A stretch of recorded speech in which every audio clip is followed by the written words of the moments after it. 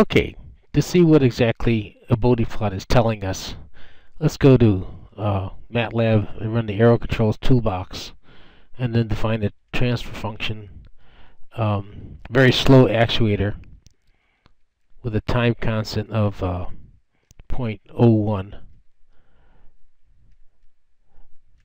like so. And then we would plot the asymptotic Bode plot of G. So, if I were to look at this plot, now again, the transfer function that we've used for the system, our transfer function, is equal to 0.01 over s plus 0.01. So we know that if we let s go to 0, a steady state step will have a final value of 1 if the input is 1. And this circular dot right there is the break frequency, which is 0.01. That's radians per second.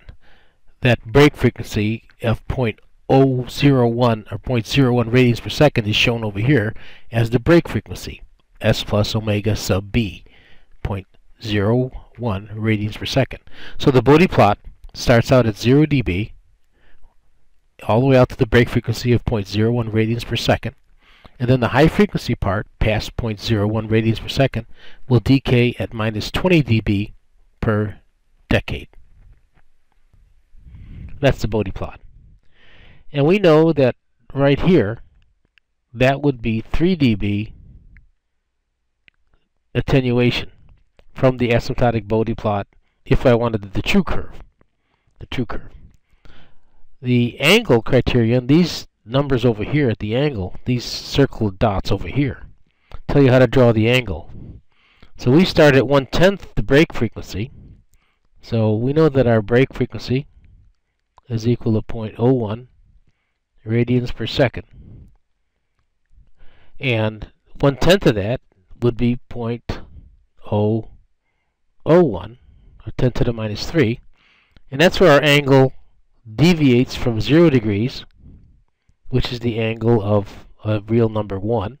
The angle of real number 1 is 0. And it goes to minus 90 degrees. And it goes to minus 90 degrees at 10 times the break frequency.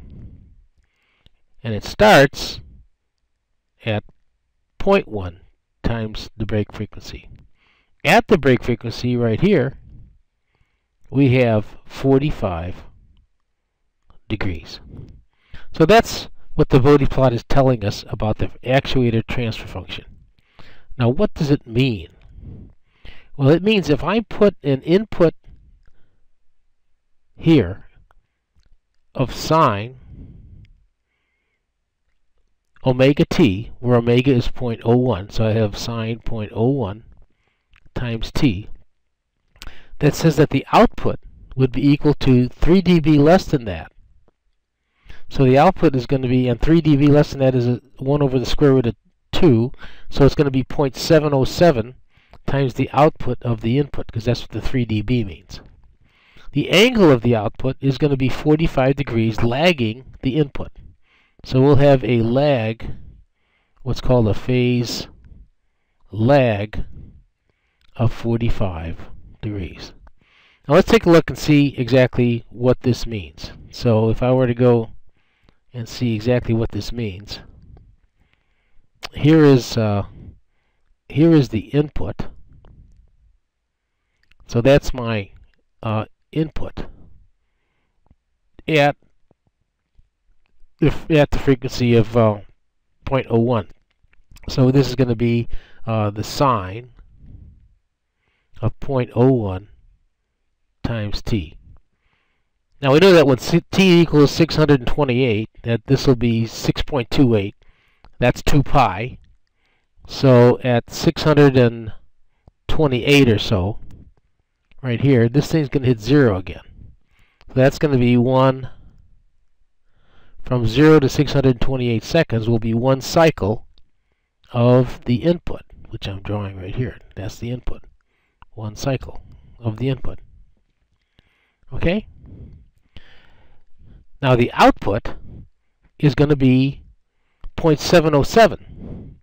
So this output over here is going to be 3 dBs less than the input. So that magnitude of 3 dB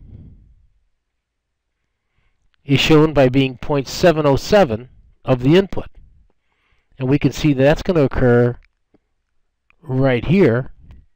If we see the peak over here is going to be 0.707 or 0.7, we'll just use a 0.7. That's going to be the height of the output. So that gives us a 3 dB.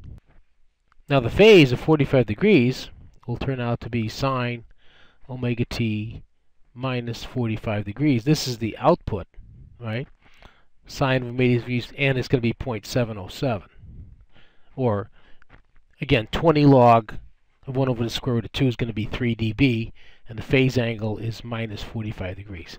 So that's a quarter cycle, and we can see over here that if we shift the input curve 45 degrees, so if we shift the input 45 degrees, so this would be 1/8 of a cycle, I believe. Yeah, 1/8 of a cycle. Then we'd end up with the output curve, and again it would be 3 dB down from the input, minus 3 dB, and it would be 45 degrees out of phase. 45 degrees out of phase. And if it were 90 degrees out of phase, then the curve would be here. And if it was 180 degrees out of phase, then the output would be exactly out of phase with the input. Exactly out of phase. And that's a key point. When the output is minus 180 degrees out of phase, right, that's when we have to have less than, we have to have what's called gain margin here. And gain margin is defined by how far below in absolute magnitude the output is from the input. So if, this isn't the case here, but if this was 180 degrees out of phase, then this 3 dB from the output to the input would mean I had a positive 3 dB gain margin. I would have a gain margin of 3 dB. We'll cover the phase margin later, but this will illustrate the gain margin. So this system would have a positive gain margin if it was out of phase and you still had 3 dB to go from the output to the input. And that would mean that the system would be stable if you closed the loop on it. Now, if you understand this, go to 1/10 the break frequency at 0.001 or 10 to the minus 3 radians per second, and repeat drawing the input and the output sinusoids. And then go to 10 times the break frequency, or 0.1 radians per second, and do the same thing. Draw the input and the output.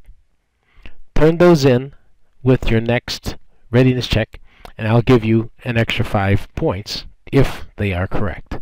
Again, your break frequency is 10 to the minus 2 or 0.01 radians per second.